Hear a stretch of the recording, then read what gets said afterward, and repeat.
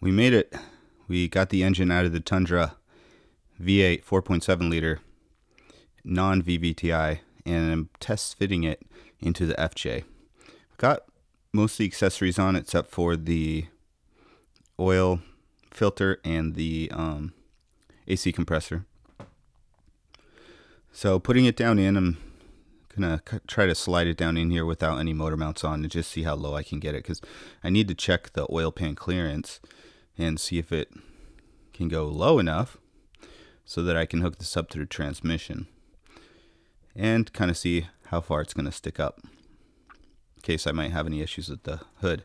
Now looking down here, I can see, because my oil pan has a front forward pickup, see this bump here, this lump wants to hit the power steering, which is no good, and the front diff. Super tight squeeze there, and so I'm going to show you another angle from the back here.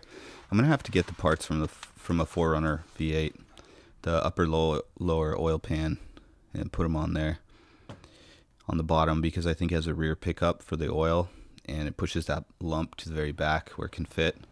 So now I've taken off the lower oil pan.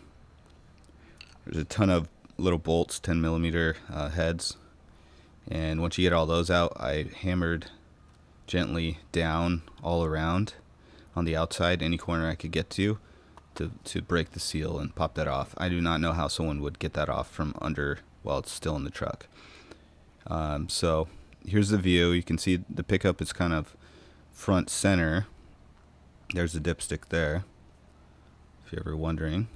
If you're high above the dot, it looks like your oil line is above the baffle there. So yeah, the pickup's right there, and I'm gonna test fit the engine again, just like this, to see how it fits, to see if there would be any room to get like a modified oil pan and try it. At this point, I don't think so. See, the way that pickup is, I thought, oh, maybe I could just spin it around, reverse it. No, you need a longer pipe that goes all the way back towards the back. So let's go all the way down here and pick up back there to get in between the cross member and all the diff and such. So now I've put the engine back in without the pan on. That's about low as I can go. If I could, get a modified pan made or make one myself, that's as low as I could go with this pickup.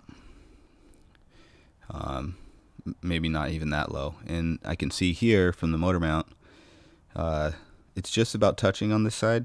But what's happening with these stock Tundra motor mounts is that it's pushing, they're too wide essentially. So I need to get the 4Runner V8 motor mounts and brackets as well, which is a little bit of a pain because I don't have a 4Runner V8 parts truck, but that would ideally be the proper parts truck to have. And these old motor mounts are so rusted I couldn't even get the bolts off. I had to grind them off.